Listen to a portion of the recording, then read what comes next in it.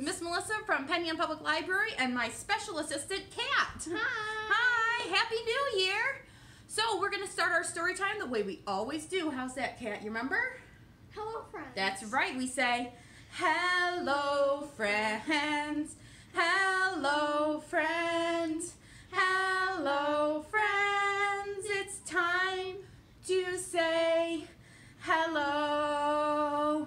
So today, I let Kat pick our storybooks, and she wanted to go back to some of the things we did over the summer, and one of our favorite things to do was, what's Miss Melissa's favorite kind of book? Elephant and Piggy. Elephant and Piggy! And we even made ourselves masks to wear. So, without further ado, we will start with, We're in a Book! Let me put on my mask.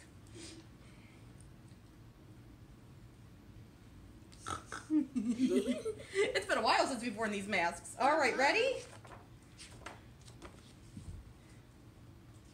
Thank you. Piggy? Yes, Gerald? I think someone's watching us.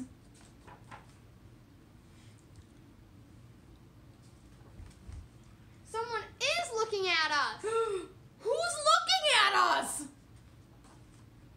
Oh, a monster? No, it's a reader. A reader is reading us. How is a reader reading us? The reader is reading these word bubbles. We are in a book. We are in a book? That is so cool! We are in a book! We are in a book. We are being read! We are being read. Oh, I have a good idea. I can make the reader say a word. You can make the reader say a word? I can. If the reader reads out loud. That is a good idea. That is a funny idea. Here I go. Banana. Did you hear that? The reader said banana. Oh, the reader said it again. Oh, banana. That is so funny. Do you want to turn before the book ends? Ends? The book ends? Yes. All book ends. Then when will the book end? I will look. Page 57. Page 57 is page 46 now. Now it's page 47. You see, it's page 47. This book is going too fast. I have more to give. More words, more jokes, more bananas. I just want to be read.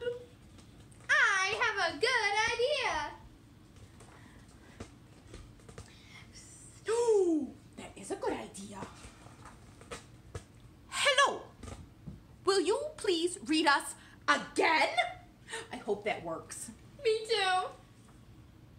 What happened at the beginning of the book? Piggy said, thank you. you. That means they were read again. Yeah. I hope you enjoyed Elephant and Piggy. All right, friends. Now we are going to sing the rocket ship song. Ready? I love that one. Make your rocket ships. Zoom, zoom, zoom. We're going to the moon. Zoom, zoom, zoom. We're going to the moon. If you'd like to take a trip, climb up in my rocket ship. Zoom, zoom, zoom. We're going to the moon. Next we go the stars. Far, far, far. We're going to the stars. Far, far, far. We're going to the stars. If you'd like to take a trip, climb up in my rocket ship. Far, far, far. We're going to the stars. Where's the last place you go, remember? The sun. That's right. Fun, fun, fun. We're going to the sun. Fun, fun, fun. We're going to the sun. If you'd like to take a trip, climb up in my rocket ship. Fun, fun, fun. we're going to the sun. You ready to count down from 5? Yes. 5, 4, 3, 2, 1.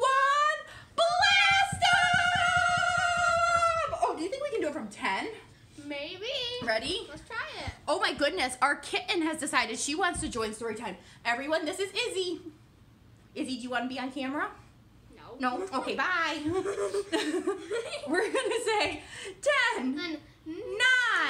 Oh, I messed up. Wait, let's try it again. 10, 9, 8, 7, 6, 5, 4, 3, 2, 1. Blast off!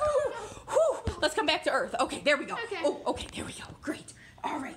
So our next book is called The Princess and the Pony by Kate Beaton. All right. In a kingdom of warriors, the smallest warrior was Princess Pinecone. She was very excited for her birthday. Most warriors got fantastic birthday presents. Shields, amulets, helmets with horns on them, things to win battles with, things to make them feel like champions.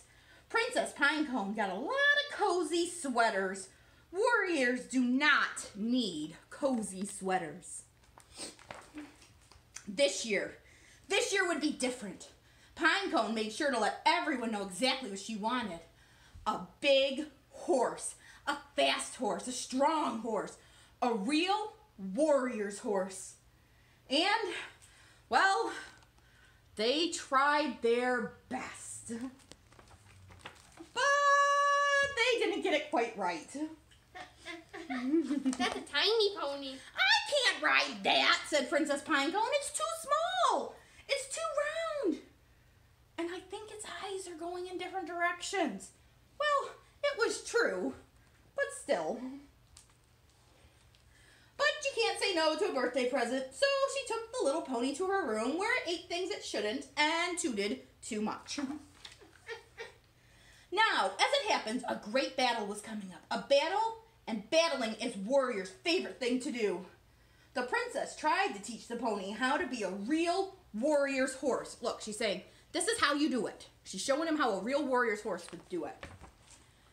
But the pony was hopeless. You'll never be champion, Pinecone sighed. The day of the great battle arrived. All the other warriors seemed very big and very tough. Just do your best, she said to the pony. The starting horn sounded, and what a battle it was! There were dodgeballs and spitballs and hairballs and square balls. Those were new. People were getting knocked over left and right, and Pinecone stood at the edge looking for her chance to dive in. Look at this crazy battle. That's crazy. That's crazy. Just then, Otto the Awful, the meanest warrior of all, charged right for her. The crowd held its breath. Pinecone fumbled with her spitballs. But Otto stopped in his tracks. His eyes grew very wide. "Oh," he said, "what a cute little pony! Who would want to hurt a roly-poly pony like this one?" Aww. Warrior after warrior paused to admire the pony. "What a cutie pie," said Sally Smash. "He's so round," said Carlos the Cruel. "Oh, he looks like me," said Huge Harold. Can you see? Pinecone was flabbergasted, flummoxed, floored. This is not how a battle usually goes. "You're right," said Otto, "but we warriors don't often get to show our cuddly sides." Princess Pinecone thought about it. "Well," she said, "I can help you with that." Soon all the warriors had their own cozy sweaters. Look at all those cool cozy sweaters. They were looking pretty cuddly for a bunch of brutes. Everyone voted Pinecone and the pony the most valuable warriors of the day. Pinecone threw her arms around the pony. "You're the best horse a warrior could ask for," she cheered. "Nothing can stop a team like us." The little little pony was so excited it lifted its tail and tooted. Well, we can work on that. The end. All right, friends, let's do one more song. Let's do Bananas Unite. Bananas. Ready? We say, bananas unite.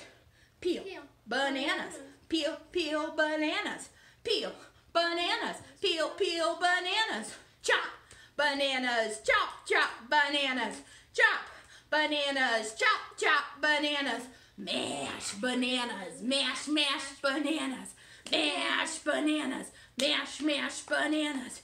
Eat, bananas. Eat, eat, bananas. Eat, bananas. Eat, eat, bananas. Go, bananas. Go, go, bananas. Go, bananas. Go, go, bananas. Bananas unite. All right, we're going to do one more rhyme before we go, all right? And this is called the Spunky Little Monkey. It's to the tune of Itsy Bitsy Spider. So should we sing Itsy Bitsy Spider first? And then we'll do the Spunky Monkey? Yes. All right, so we go, the itsy bitsy spider going up the water spout. Down came the rain and washed the spider out. Out came the sun and dried up all the rain. And the itsy bitsy spider went up the spout again. All right, so now this is how the spunky little monkey goes. We go, the spunky little monkey climbed up the coconut tree. Down came a coconut and bumped him on the knee. Along came Mother Monkey to kiss away the pain. And the spunky little monkey climbed up the tree again. You ready? Want to do it one more time? Yeah. We say, the spunky little monkey climbed up the coconut tree. Down came a coconut and bumped him on the knee. Along came Mother Monkey to kiss away the pain. And the spunky little monkey climbed up the tree again. I think I'm a spunky little I monkey. know you're a spunky little monkey. All right, friends. We hope you enjoyed our special guest at Storytime today. You'll see more of me. All right, and have a wonderful rest of your day. And until we see each other again, we say goodbye, friends. Goodbye, friends.